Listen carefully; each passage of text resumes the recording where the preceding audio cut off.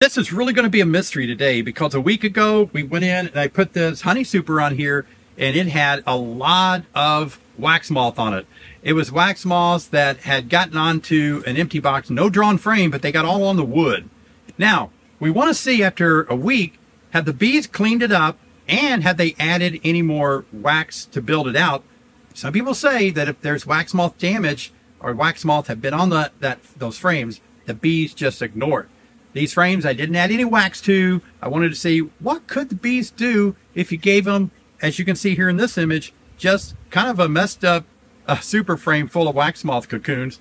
And one commenter said they don't know if they could have carried the wax moth through this queen excluder, the wax moth cocoons. And that's a good point. Now I think bees could, but we're going to open this up, see what they've done in 7 days. It's going to be a mystery. Let's get started. Okay, so the last time we were in here, a little over a week ago, 8 days exactly. I was here on May the 4th. So now it's May the 12th. What did they do on that honey super? Oh, yeah, let's see. Gonna set this down.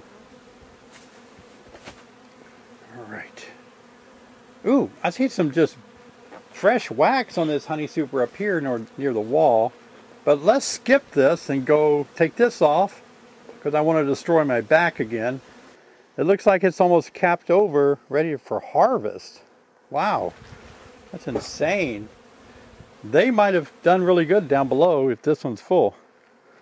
These things weigh about 50 to 60 pounds full, a medium super. I think that's about approximately right. Maybe more actually, yeah. A good 50, anywhere from 50 to 70 pounds. And there's just no fun way to pick these things up, is it? All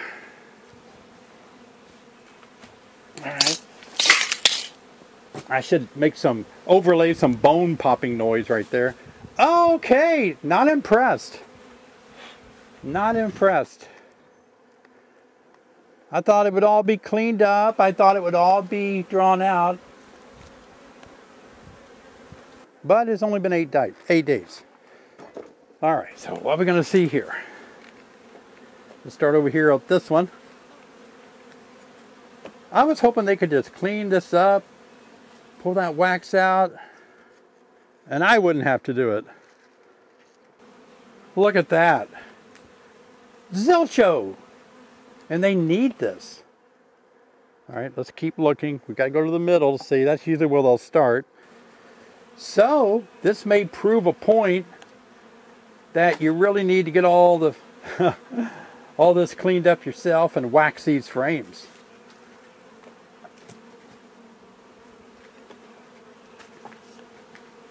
Nothing. Haven't even so much as touched them. Keep looking. All right, I see something going on this one. See what we got. Nothing on that one. Oh, this middle one was one I put in there that was not wax damaged. Remember that? I needed one more frame, I said, and I ran and grabbed this one with no wax moth damage. And look at that. They've already started drawing it out nicely. Wow, did we settle a myth? Wow. So bees don't like these frames that have had wax moth damage, the presence of wax moth on them. Yeah, I'm just not seeing any wax at all. So what we're going to do here is take this one off and coat these with wax and give it back to them. An important discovery is that bees don't like frames that have had wax moth damage done to them. I've always been promoting about adding wax to frames, but what I've always wondered is how much of the wax, the extra wax that I put on my foundation plastic frames, how much of that do they actually use? And I've been having a hard time figuring out a way to actually do a study to figure that out. I've finally decided how I'm going to do it, and I think it's going to work out pretty good. I'm going to show you today how we're going to solve that mystery, because think about it. If you add wax to the frames and the bees use all of the wax that you added, the extra wax, that means the bees don't have to metabolize all that nectar or honey in order to make wax to fill out those frames. And that would allow them to use the nectar that they're bringing in. Instead of using it for wax production, they can store it and make you more honey. But we won't really know if that's the case until we do this study. What we're going to do today, two things. We're going to clean this up, get all the cocoons off, and then we're going to coat it with this red wax that I got. Traditional way of adding wax to the foundation by, I'm going to use a roller this time. You want to watch that. Roll it on with a roller, see if that works. And then we're going to test it in the hive to see when they draw it out, is it going to be red comb all the way out to the tip of the edge?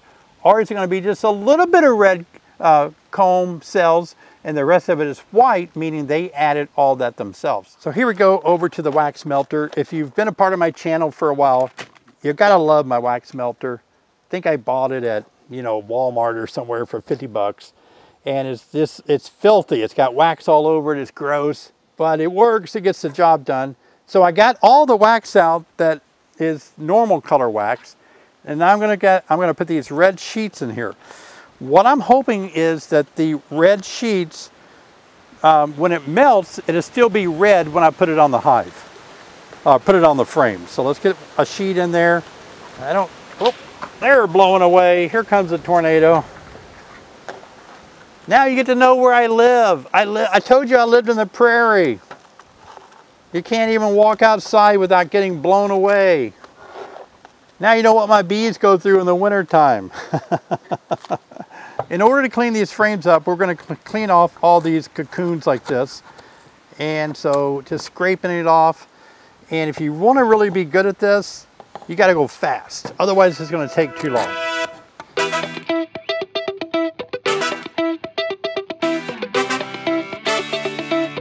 Well, we worked hard and fast and got all the frames cleaned up nicely of all the wax moth cocoons and everything. So now we're going to put the magical red wax on here so we can do our little study.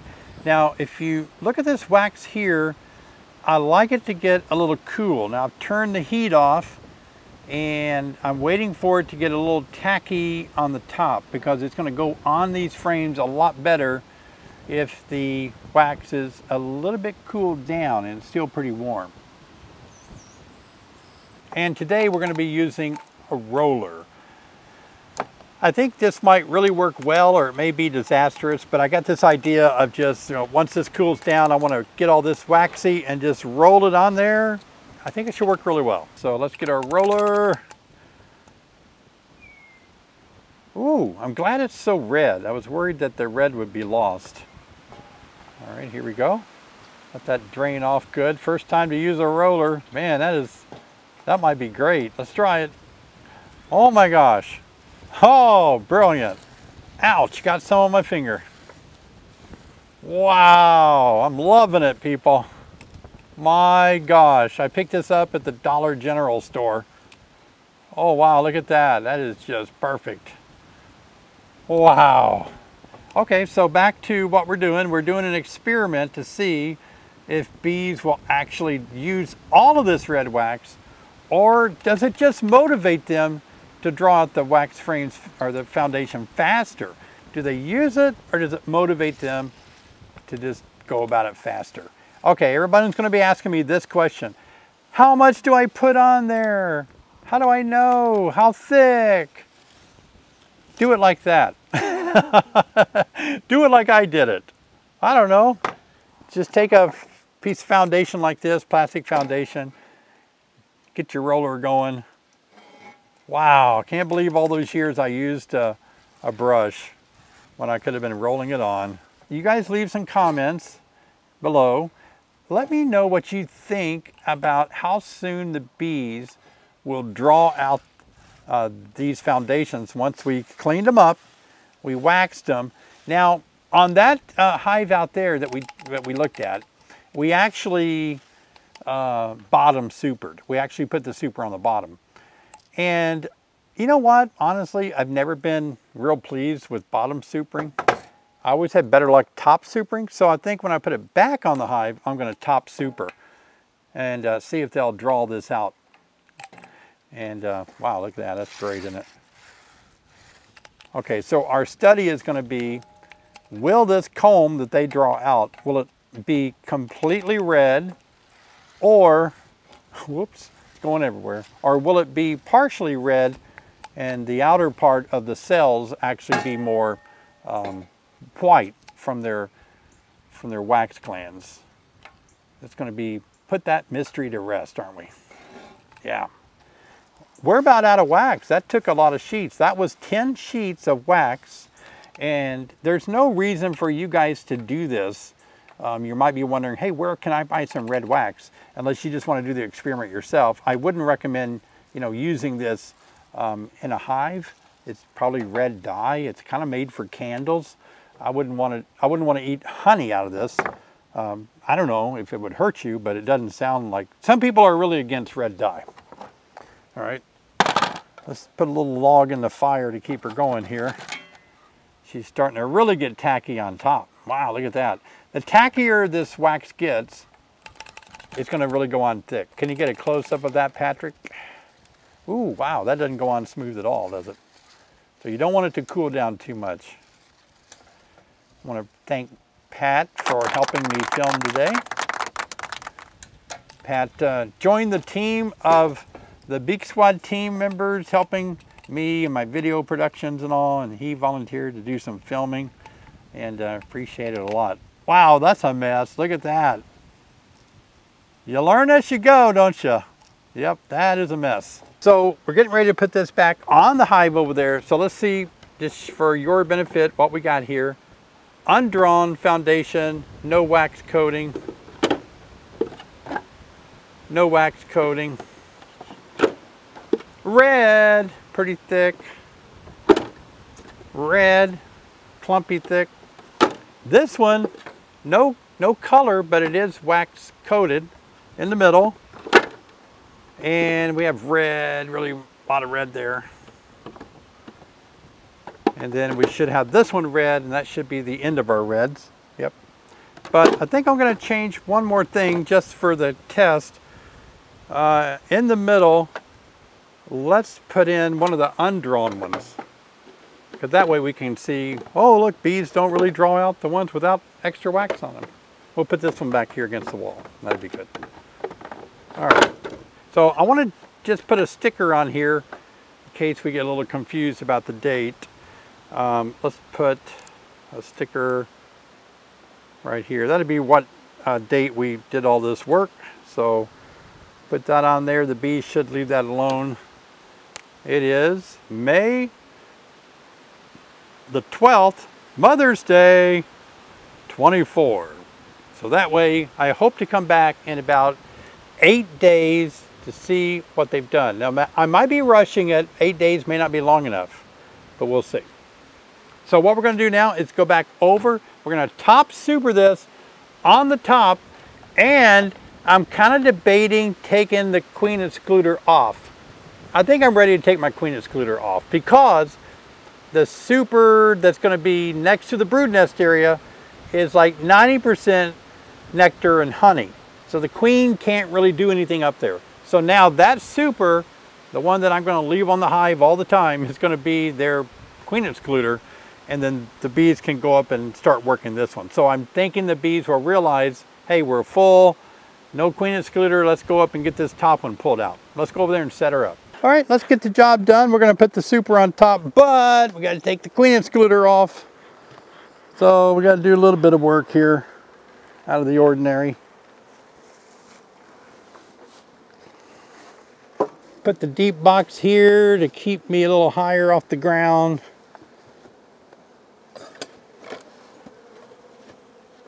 All right, a little smoke under there. Queen excluder.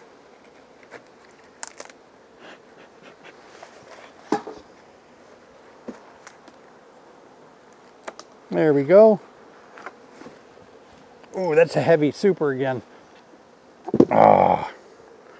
Make sure it's stable. It is. Let's remove the queen excluder. Let's see if we can smoke any bees off of there. Smoker is almost out of gas for the day.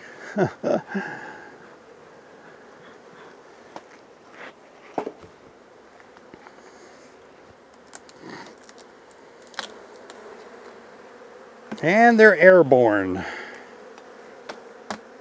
All right. There's the queen excluder. We're going to put the super on. That was a good landing. It almost was perfect. Now we're going to put the super on in question that we're running our experiment on. Look at that. All right. You want to get a close-up of this, Patrick? I think just like to show everyone that here it is. Took our queen excluder off. Bees are already coming up a little bit onto here. Look at that. Let's see how they like red. You know, they don't have a real good, they're not really able to see red or red light that much, so see how they like red wax.